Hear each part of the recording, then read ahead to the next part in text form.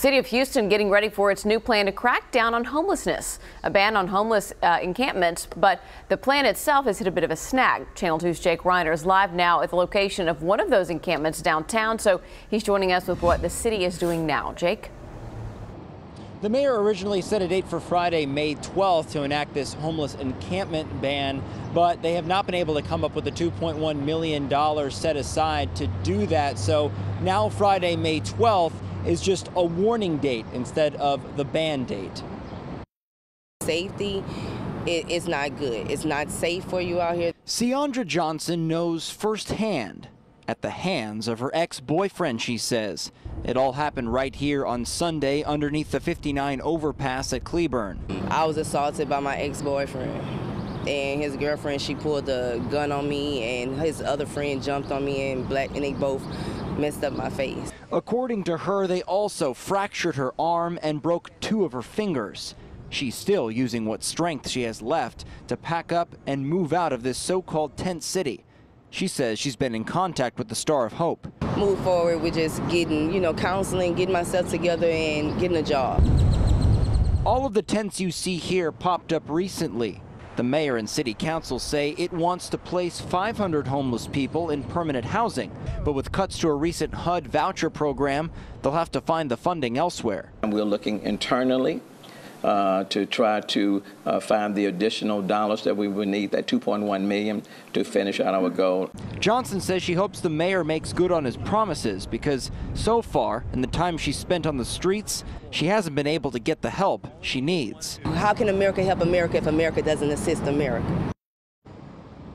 The goal the mayor was talking about is 6 months to house 500 chronic homeless people, and the Houston Coalition for the Homeless says that there are 1,500 shelter beds available in the Houston area. A lot of the folks we've been talking to out here say that they can't find any shelter, but if they say that they are responding to the mayor's encampment ban, that shelters across the area have agreed to open up space. That could mean anywhere from a room to a cot on the floor, and they say that anyone who is homeless should be going to those shelters so that they can find you when they do get the funding for that permanent housing.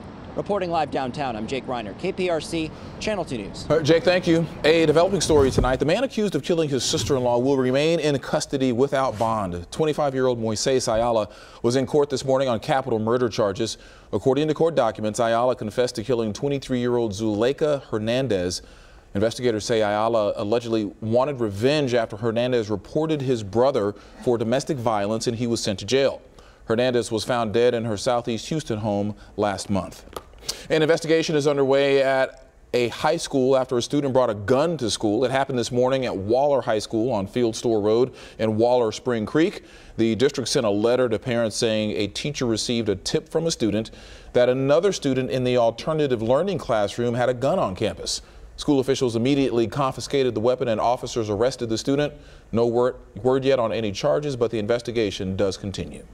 Turning now to our weather, it was pleasant, a little overcast out there this morning. Yeah, soon though, the chances of rain are going to increase. Those clouds do have some water, some stuff in them to make rain. Chief Meteorologist Frank Billingsley has more on that. But you know what? That rain comes with dry air behind it, so that's the upside. And it looked like it was going to rain today for a while, didn't it? It got a little cloudy, more humidity than anything else, which makes it feel more like 84, 85, and 86. Actual numbers in the low 80s, but it is certainly warm and humid out there. I want to point your attention to this business out in West Texas near Childress. A tornado watch in effect until 10 o'clock. But look what we've got here. This is a tornado, and this is confirmed. Look at that hook. When you see that blue is hail with that. When you see that kind of a hook there, just to the southeast of Childress, that's a tornado on the ground. So we're going to hear more about that as the afternoon wears on. So hopefully folks have certainly gotten the word on that. But the watch continues until 10 o'clock. This low spinning here in New Mexico, that's what's going to continue to move across to our north. That drags in a front for us as we go into tomorrow night and Friday morning. So we're going to look for the better chance of showers then and possibly a thunderstorm or two. Right now, not much going on, just a little humid out there, and it is certainly on the warm side. So that continues. In fact, for the better part of tomorrow, it's rinse and repeat, and then a few showers are on the way, but it means a beautiful Mother's Day weekend. All of it is straight ahead in weather. Lauren? Look forward to it, Frank. Thank you. Now to news around Texas. A final vote is expected today on whether or not state-funded adoption agencies will be allowed to turn away non-Christian, unmarried, or gay prospective parents. Late last night, the House voted 94-51 to preliminarily approve the Freedom to Serve Children Act. It would allow adoption firms receiving state money to reject applicants on religious grounds. The bill's author says it is designed to protect faith-based organizations from potential lawsuits. Critics say it allows the organizations to discriminate with taxpayer dollars. For the first time, we're hearing from the family of the woman who was kidnapped, raped, and murdered back in 1991 after her convicted killer was taken off death row. This morning, the Texas Attorney General's office granted Robert James Campbell a new punishment hearing. If that happens, he would be resentenced to life with the possibility of parole. After the announcement, the cousin of Alejandra Rendon spoke, saying he doesn't like the decision, but accepts it. To me, this is a second chance in life for him. Doesn't matter that I wanted execution for him. He's being given a new lease in life. I hope Robert James Campbell takes advantage of that. Today's announcement comes after a recent U.S. Supreme Court decision regarding a defendant's intellectual disability and the death penalty.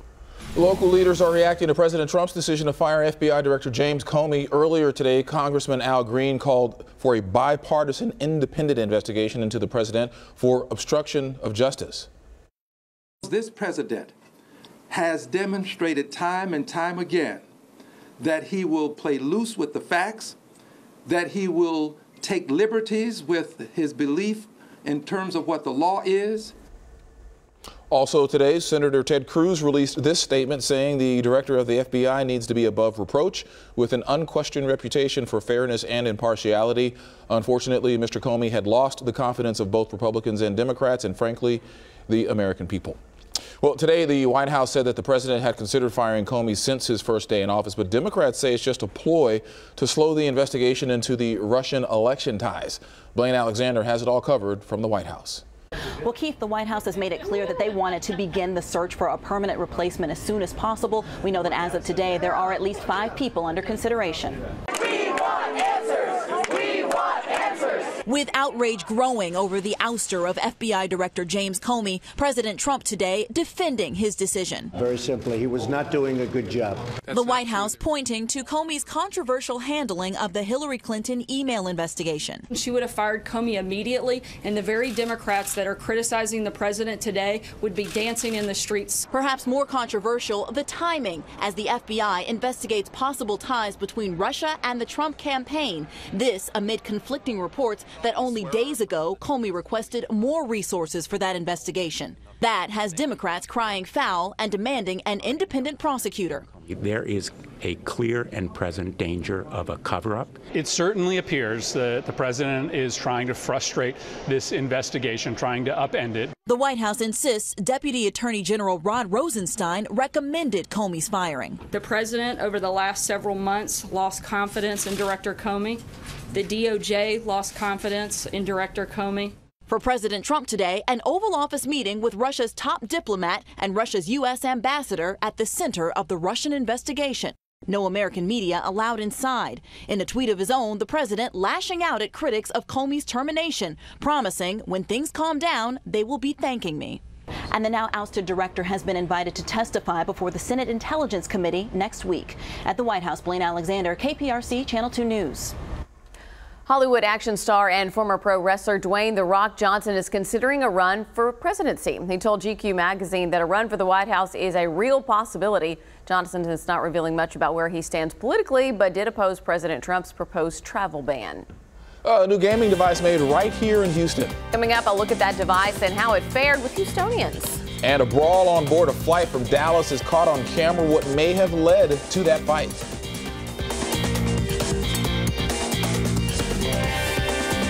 You're watching Channel 2, Houston's home for news. Caught on camera, we have new video of a fight that broke out on a Southwest Airlines flight just a few days ago. The video shows a brawl break out as passengers unload after their arrival from Dallas. Screams can be heard in the video as one woman shouts, "What's wrong with you?" A passenger says the whole incident began when one of the men turned around in his seat during the flight and made a comment about the woman seated behind him, quote, messing with his chair. One local company wants to help people create entirely new games. Channel 2's Chip Brewster was near downtown where he visited the creators of this idea. For about 1,000 years, dominoes have been used to create games. It's known as a generic gaming device, just like dice or cards. Well, now the newest member of that family has been created right here in Houston. We're playing a game called Rings. Neil Murphy is the mind behind Cetis. So every Cetis tile consists of 6 sides, and each side has 5 spaces. And of the spaces, between 1 and 3 of them are darkened. Those are called pips. 60 tiles come in a set, each of which has a unique pattern of pips. Though similar to its generic gaming brothers, Neil believes far more games can be created using Cetis. This is a more versatile gaming device or gaming system than has been run previously. It's one thing to play with its creator, but how would this game do out in the world? To answer that question, we hit up a local lunch spot where we found Melissa and Angie and Patricia and Jerry May. We handed them the bag without any explanation and watched them go to work. First thing we found, there's a bit of a learning curve. How's it going so far? This is a horrible game. And how's it going so far? Confusing, yeah, but it's interesting. It's like we don't know what to expect. Yeah. Because you've never seen anything like this before. No. But after just a few minutes, both groups had figured it out and were actually having fun. It's going great. Okay. We cracked the code and now we're on a good streak here. We know how to play the game. It's like playing checkers in a way, or playing chess. Yeah. So, you know, it's simple gameplay, but you have to think a lot. Yeah, you do have to think a lot. Are you having fun now? I'm okay now. If we've piqued your curiosity and you want your own Cetis set, unfortunately, they're not being sold anywhere. Instead, you'll have to check out their Kickstarter campaign, which is running through the 26th of May. In Houston, Chip Brewster, KPRC, Channel 2 News. All right, time's a ticking. Mother's Day is now just 4 days away, and we want to see a picture of your mom. That's right. You can send those pictures to us using our Click 2 Pins app, and we might put your picture on TV.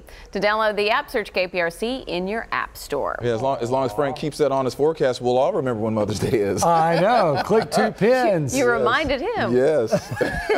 4 days. 4 days. 4 days. 4 days. Yeah. It's almost always on a Sunday. That's true. You know, just I think about it every always year. is. Yeah. I think it's always on a Sunday. Yeah, in May, right? In May. All right, we're ready. This is a pretty shot here. Speaking of Click 2 Pins, look at the crepuscular rays. That was last night in Brenham. Crepuscular. Yeah, when they do that Big thing. word, Frank. I call it, you know what? I call them Hallmark card rays. Okay. Easier to say. So much easier. It just looks like one of those greeting cards, but they're really pretty. Marianne Moran. So she sends in some great Click 2 Pins. So thank you, Marianne. Air quality today, moderate. Grass was in the moderate range, low for everything else. So that's at least some help. And look at that. Well, that's a zoo shot, but you know what? If Galveston had a zoo, that's what it would look like. 81 right now, southeast winds at 17. 83 here in southwest, southeast winds at 17 as well. Humidity's up, so it's feeling just about 2-3 degrees warmer than the actual temperature, but really not bad. Low 80s, 82, 84, 85 in Brenham. I wouldn't want to paint the porch on an afternoon like today, but what the heck, it's not as bad as it's going to get, that's for sure. We have that southeast wind, 16, 17 miles an hour to give us a bit of a breeze, so that's nice. Continue to see these temperatures fall into the low 70s overnight, but that's as good as it gets. 70 in Livingston, 71, 73, 74 downtown, not terribly cool, and then highs tomorrow. Same situation. In fact, Thursday's a rinse and repeat of today. Things change as we get into Thursday night. Here's a look across the state. There's that storm that continues to move off toward Oklahoma now, producing a tornado, so we'll keep an eye on that. And there's that low spinning right there around Albuquerque. So the low is going to continue to move off to our north, and that's where the real brunt of this is going to be. So this will sneak in here. We may catch a scattered shower or thunderstorm as far as maybe some severe weather, but generally the action is going to be from Little Rock to Shreveport and then right across Lufkin and to the north. And it doesn't last long. This is 10 o'clock Thursday. Pushes out of here very, very quickly. So it's not a huge maker of severe weather, but I think we'll get a little rain out of it in the meantime. And behind it, beautiful low humidity, lots of sunshine as we move into the weekend. Here's a closer look for Thursday. That's 8 in the morning. More of the humidity is being reflected, but like yesterday, we saw a few sprinkles out there. We'll continue to see those into the afternoon. And now here comes the front. That's 10:30 on Thursday. There's Huntsville on up toward Trinity County. Continues to move pretty quickly on into Louisiana. May catch a shower behind it, 6 o'clock in the morning on Friday. There's 10 a.m. and then we're done with it. And obviously,